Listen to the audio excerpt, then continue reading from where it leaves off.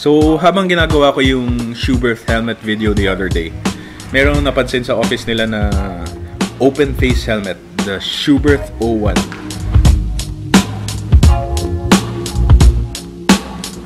So this is the new for 2018, the SCHUBERTH 01. This is a totally brand new shell made from scratch.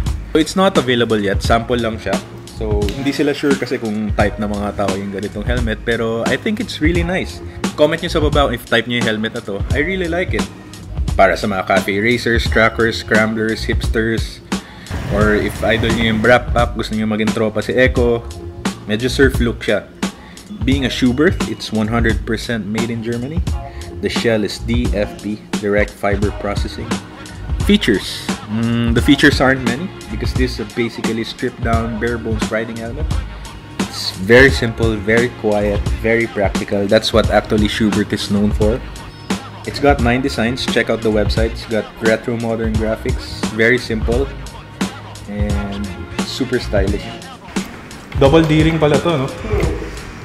It's also double D-ring, very safe and secure. The lining is super simple, super comfy, even on and off-road use, even hot climates, Philippine weather. It's very nice. It's ECE and DOT. Made in Germany, 100%.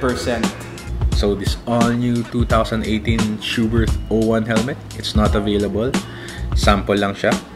So if you like it, comment down below. Let SCHUBERTH Philippines know that you want it here in the Philippines. I'm not sure of the price, but there are other SCHUBERTH helmets available. It's available in MotoMarket and MotoStyle. Check out their websites and like and subscribe.